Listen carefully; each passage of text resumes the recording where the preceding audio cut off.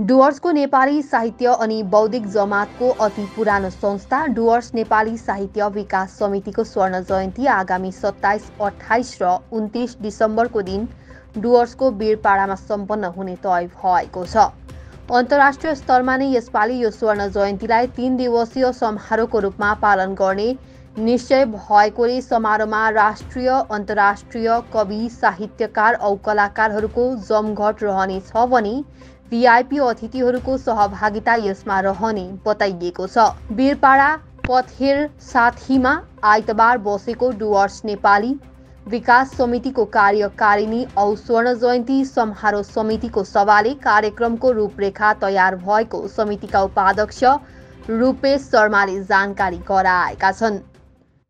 नमस्कार, आज हामी डुवर्स नेपाली साहित्य विकास समितिको स्वर्ण जयन्ती समारोहलाई लिएर हामी एउटा वीरपाडा यो पथेर साथीमा एउटा बैठक आयोजना गऱ्यौँ र बैठक निकै लामो, लगभग 4 घण्टा बैठक भयो र बैठकमा स्वर्ण जयन्ती समारोह जुन आगामी 27, 28, 29 डिसेम्बर 2024 को दिन आयोजन भइरहेको छ वीरपाडामा र त्यसलाई कसरी भव्य र सभ्य बनाउन सकिन्छ त्यसको निम्ति हामीले विशद रूपमा छलफल गऱ्यौँ र त्यो निष्कर्षमा हामीले के गर्ने तय भयो भन्ने बारेमा अलिकति हामी यहाँहरूलाई जानकारी गराउन चाहन्छौँ। सर्वप्रथम म यहाँ परिचय गराउन चाहन्छु।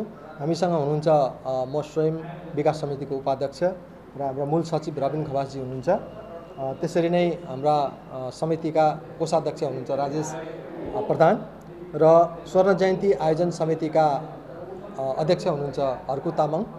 त्यसपछि सचिव हुनुहुन्छ हाम्रो बुद्धिमान लामा र कोषाध्यक्ष हुनुहुन्छ विनोद मोक्तानज्यू र हामी अहिले यहाँहरू समक्ष हाम्रो यो जुन कार्यक्रम हामीले कसरी गर्ने त्यसको रूपरेखा तय भएपछि हामी यो पत्रकार सम्मेलन मार्फत हाम्रा केही कुराहरू साझा गरिरहेका छौँ। सर्वप्रथम विकास समिति 1974 मा स्थापित भएको हो र यसले 50 वर्ष पुरा गरेको छ र यो वर्ष 2024 मा हामीले फरवरीदेखि नै हामी लगातार यो स्वर्ण जयन्ती वर्षको रूपमा पालन गरिरहेका छौँ। विभिन्न कार्यक्रमहरूको बीच हाम्रो यो स्वर्ण जयन्ती पालन गर्ने प्रक्रिया चलिरहेको छ र यसमा भव्य कार्यक्रम चाहिँ हामी आगामी 27, 28 र 29 डिसेम्बर 2024 को दिन यहाँ वीरपाडामा आयोजन गर्नेछौँ। वीरपाडा मध्य भागमा पर्छ डुवर्सको र वीरपाडामै विकास समितिको पनि जन्म भएकोले र सबैको हिसाबले यो एउटा केन्द्रीय ठाउँ भएकोले हामीले यहाँ आयोजन गर्ने निर्णय गरेका छौँ र यो एउटा राष्ट्रिय अन्तर्राष्ट्रिय स्तरकै सम्मेलन हुन्छ र यसमा भारतभरिका, नेपालका, म्यानमारका, त्यसपछि भुटानका हाम्रा साहित्यिक बुद्धिजीवीहरू, साहित्यकारहरू, समाजसेवीहरू हामी आमन्त्रित गर्नेछौँ। हाम्रो विभिन्न सत्रमा लगभग 3 दिवसीय कार्यक्रममा विभिन्न सत्रमा हामीले कार्यक्रमलाई विभाजन गरेका छौँ र त्यो कार्यक्रम 3 दिवसीयमा हामीले उद्घाटन सत्र राखेका छौँ। त्यसपछि हाम्रो कविगोष्ठी छ। त्यसपछि हामीले विभिन्न विषयमा भारतीय नेपाली साहित्यको दशा र दिशा भनेर हामीले वार्ता राखेका छौँ। त्यसपछि साहित्य र समाजको जुन सम्बन्ध छ त्यो सम्बन्धमा पनि हाम्रो अन्तर्क्रियात्मक वार्ता हुन्छ। फेरि हाम्रो अन्तर्राष्ट्रिय स्तरको कविगोष्ठी पनि हुन्छ। साङ्गीतिक कार्यक्रमहरू हाम्रो हुन्छ विभिन्न चरणमा। 3 दिन हाम्रो डुवर्सभरि त्यो दार्जिलिङको हाम्रा विभिन्न साङ्गीतिक समूहद्वारा कार्यक्रमहरू आयोजन हुन्छ र त्यसपछि हामीले विभिन्न ठाउँमा विशिष्ट अतिथिगण, बुद्धिजीवी, वक्ता, विभिन्न क्षेत्रका विशेषज्ञ, भाषाविद, साहित्यकार र समाजलाई विभिन्न प्रकारले योगदान दिने व्यक्तिहरूलाई हामी यो कार्यक्रममा आमन्त्रित गरिरहेका छौँ।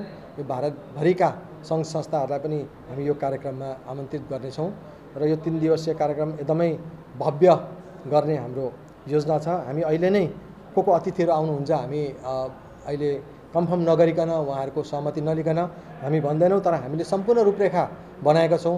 उहाँहरूको अनुमति हामीलाई चाहिन्छ। त्यसकारणले अहिले नै हामी त्यो नामहरूको हामी घोषणा गर्न चाहँदैनौँ। हामी दोस्रो चरणमा उहाँहरूले हामीलाई सहमति दिएपछि, उहाँहरूको अनुमति लिएपछि चाहिँ हामी उहाँहरूको नाम चाँडै सार्वजनिक गर्नेछौँ। त्यसको निम्ति हामीलाई 2-4 दिन समय लाग्नेछ, किनभने हामीले वार्ताकारहरूसँग समय माग्नु पर्यो। उहाँहरूको समय पनि हामीलाई उहाँहरूले भ्याउनुहुन्छ हुँदैन, अथवा उहाँहरूले हामीलाई समय हामीले उहाँहरू आग्रह गर्नु पर्यो। यो सबै चिजको लागि हामीलाई केही समय लाग्छ। तर हाम्रो जुन यो खाका छ त्यो चाहिँ एकदमै स्तरीय र राष्ट्रिय स्तरको, भनौँ अन्तर्राष्ट्रिय स्तरकै कार्यक्रम गर्ने भन्ने हाम्रो योजना छ र त्यसको निम्ति सम्पूर्ण डुवर्स लागि पर्नेछ। डुवर्सका विभिन्न सङ्घ संस्थाहरूले यसमा सक्रियतापूर्वक सहभागिता जनाउनेछन्। टिस्टादेखि सुनकोससम्मको सम्पूर्ण छेउछाउका गाउँ-गाउँका संस्थाहरू, क्लबहरू, साहित्यिक सङ्घहरू सबै चाहिँ यसमा संलग्न हुनेछन्। र डुवर्सका बुद्धिजीवीहरू, किनभने यो माउ संस्था हो डुवर्सको, र यो डुवर्सको पुनर्जागरण कालको एउटा प्रमुख संस्था भएको कारणले गर्दाखेरि यसले विभिन्न कारणले विभिन्न चरणमा, विभिन्न अवसरहरूमा, विभिन्न परिस्थितिहरूमा, विभिन्न उतार चढाउहरूमा डुवर्सका नेपाली गोर्खा जातिलाई यसले बाँधेर राखेको छ। योसँग एउटा संवेदना जोडिएको छ। यो हाम्रो माउ संस्था हो भन्ने किसिमको भावना सबैकोमा छ। त्यसले गर्दाखेरि सम्पूर्णलाई संलग्न गराएर सम्पूर्णको सहभागितामा आर्थिक सहयोग, भौतिक सहयोग, विभिन्न बौद्धिक सहयोग, विभिन्न किसिमको सहयोगद्वारा हामी यो कार्यक्रम सञ्चालन गर्ने तयारीमा छौँ। र सांस्कृतिक कार्यक्रम पनि 3 दिन भव्य रूपमा आयोजन गर्नेछ र विभिन्न सत्रमा विभिन्न कार्यक्रमहरू हुनेछ। र समग्रमा यो कार्यक्रमको एउटा विस्तृत रूपरेखा हामीले बनाएका छौँ र विभिन्न कार्य विभाजनहरू पनि छ। विभिन्न मानिसहरूसँग सहकार्य गर्ने, प्रशासनसँग अनुमति लिनेदेखि लिएर विभिन्न वरिष्ठ विशिष्ट व्यक्तिहरूलाई आमन्त्रित गर्ने विभिन्न टोलीहरू बनिएको छ। र ती सबै कार्यभारहरू आज विभाजन गरिसकेपछि हामी अब द्रुत गतिमा, भनौँ भने अब रकेट स्पिडमा चाहिँ हामी यो कार्यक्रमको लागि तयारीमा जुटेका छौँ। र म फेरि पनि यो हाम्रो समितिको निर्णयपछि सम्पूर्ण डुवर्सवासीलाई र विभिन्न ठाउँमा जहाँ हामी डुवर्सलाई तपाईँले माया गर्नुहुन्छ, हेरिरहनु भएको छ, विभिन्न प्रकारले डुवर्सलाई प्रोत्साहित गरिरहनु भएको छ, डुवर्सको समस्याहरूमा, डुवर्सको सङ्कटहरूमा तपाईँहरू उभिनु भएको छ, हामीलाई थपथपाउनु भएको छ, हामीलाई उत्साहित गर्नुभएको छ, प्रोत्साहित गर्नुभएको छ। तपाईँहरू सबैको पनि सहयोग, सहभागिता र यहाँ कार्यक्रममा उपस्थिति रहनेछ भन्ने म अपिल गर्दछु। र डुवर्स सम्पूर्ण लागेर यो कार्यक्रमलाई भव्य रूपमा सफल बनाउनु छ। र हाम्रो एउटा उद्देश्य पनि के छ भने आज 50 वर्ष पुग्यौँ हामी, तर हाम्रो डुवर्स नेपाली साहित्य विकास समितिको अहिलेसम्म भवन छैन। यो भवनको निम्ति पनि हामीले प्रयास गरिरहेका छौँ। र हाम्रा दाताहरू जसले धेरै समाजमा काम गर्नुभएको छ, धेरै परोपकारी कामहरू गर्नुभएको छ, उहाँहरूले उदार चित्तले यो कार्यक्रमको नाममा सहयोग गरिदिनु भयो भने हामी यही स्वर्ण जयन्तीको अवसरमा कमसेकम हामीले डुवर्स नेपाली साहित्य विकास समितिको एउटा सानो भए पनि एउटा घडेरी बनाउन सक्यौँ, एउटा हामीले शिलान्यास गर्न सक्यौँ भने हाम्रो निम्ति ठुलो एउटा महत्त्वको विषय हुनेछ। किनभने हामी त्यसै पनि हामीलाई कतैबाट पनि सहयोग छैन, सरकारी तौरमा पनि हामीलाई भने जस्तो भरपर्दो सहयोग छैन। हामी आफ्नै खुट्टामा, आफ्नै बलबुतामा हामीले जति जे छ हाम्रो त्यही हिसाबले हामीले चल्नुपर्ने एउटा अवस्था छ। त्यसले गर्दाखेरि यहाँहरू जहाँ पनि आफ्नो स्थितिमा हुनुहुन्छ, अलिकति केही सहयोग गर्ने ल्याकतमा हुनुहुन्छ, अथवा यहाँहरूलाई केही एउटा उदार चित्तले सहयोग गर्न मन लागेको छ भने विकास समितिको भवन निर्माणमा पनि यहाँहरूले खुला हृदयले सहयोग गरिदिनु होला। तपाईँहरूको सहयोगको लागि हामी त्यसको पनि एउटा भवनमा तपाईँहरूको नाम खिलेर राख्ने अथवा तपाईँहरूको नाम खोप्ने अथवा त्यसलाई इतिहासमा कहिले पनि धुमिल हुन नदिने र तपाईँको सहयोगलाई आउने पिँढीले पनि प्रेरणाको रूपमा लिने हिसाबले चाहिँ हामी तपाईँहरूको मूल्याङ्कन पनि गर्नेछौँ। पछि सोभिनियर निक्लिन्छ, हाम्रो स्मारक निक्लिन्छ, स्मारिका त्यसमा पनि तपाईँहरूको नामलाई हामी अङ्कित गर्नेछौँ भन्ने आग्रह पनि म यही पत्रकार सम्मेलन मार्फत गर्न चाहन्छु। धन्यवाद।